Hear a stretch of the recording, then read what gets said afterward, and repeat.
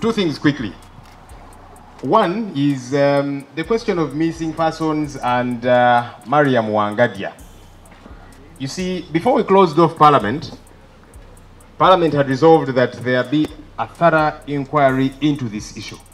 Now, the Uganda Human Rights Commission, meant to be at the forefront of that, its chairperson wants to confuse us. You see, you can be confused, but you should not try and confuse everybody. We are not that confused. You can't say one thing today and another thing tomorrow. Ayogera ebintu ebitategeerekeka. Fenna abamu tulowooza nti kubanga Parliament gye twakomera nga tugenda mu luwummula nga tugambye nti ensonga zino twagala wabeerewo okunoonyereza okwannamaddala inquiry.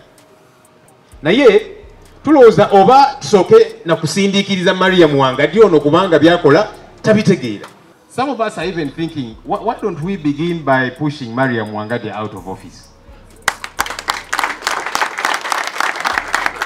Because if you do not know your job, then you're irrelevant. Sign out, let somebody else come in place. We had her predecessor who died, unfortunately, Honorable Med Kagwa. He was a fairly sober man. He's somebody that would pick interest in issues of human rights violations and would try and follow up. Ye munnange ensonga zino yaziteekangako essira ez'okunyigiriza bannansi ng'agamba nti wano waliwo obuzibu tunoonyereze. Naye ate kaakati ono Wangadya okusookera ddala alagira ddala pate ye gy'ali, kugamba alagira ddala sayidi gy'aliko. Tonnanoonyereza ate ogamba nti mulimba. Ate kaakati obulimba obujjewa nga tonnanoonyereza. This one has clearly showed her partisan nature. She keeps saying, you know, those things are lies, it is Chiwanyi, it doesn't exist, and so on. We think that she's incompetent, and we might choose to say that, you know what, let's first push her out and get somebody who is sober. Ate n'ekirala alaga nti ebintu bino tabitegeera oba oli awo bimuzitooyeeko. So nga twagala alekulire, bw'aba tayagala kulekulira tumusindiikirize ave mu ddiiro.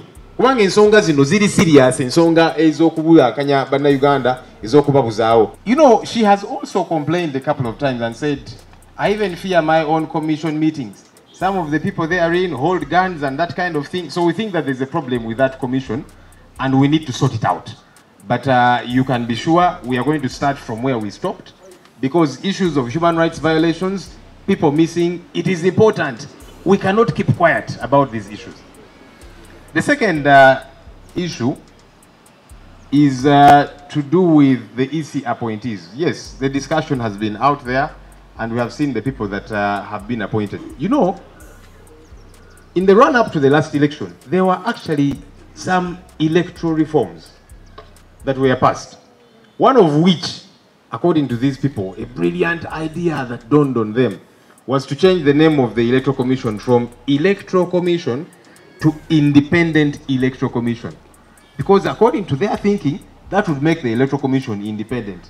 Doesn't make sense. You see, when you're a thief, it doesn't matter even if we baptize you a new name and we call you innocent. You remain a thief, even when the name changes. So those reforms did not make sense. Now, according to the Constitution, whether the name is attached or not, the Electoral Commission is supposed to be independent. It is supposed to be non-partisan. Now you're bringing people who just participated in the most recent election, and you're bringing them to now be referees. How does that make sense? We are going to be on record, because it's important to be on record, that this is unacceptable. It cannot happen. As we raise our voices in Parliament, our hope is that the people of Uganda out there, you will raise your voices too. Because this is your process. And some who have been saying, so what happens to the electoral process and so on? An election is a process, it is not an event. An election does not happen at the time you are casting your ballot. No, the process begins now with the appointment of the referees.